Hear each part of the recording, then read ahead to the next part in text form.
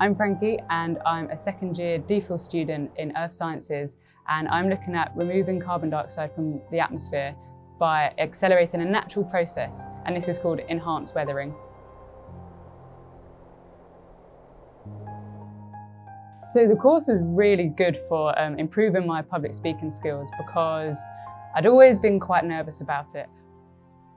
Also, quite importantly, is that the time we spent practicing those public speaking skills was just really good fun. So now when I think, oh, I've got to speak in front of a crowd, I associate that with happy memories and having fun, whereas before I associated with being nervous. So I think just that mental association with really enjoying public speaking is great. One of the key milestones in your DPhil is to do a transfer of status. So that involves writing a very long report, doing a presentation to all of department and having a viva. So the presentation was something that the skills I'd learnt at Brightwings helped with a lot.